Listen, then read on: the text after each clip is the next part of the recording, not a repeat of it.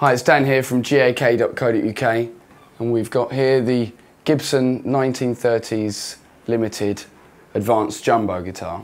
So here we've got Adirondack spruce, red spruce top, with Madagascan rosewood back and sides.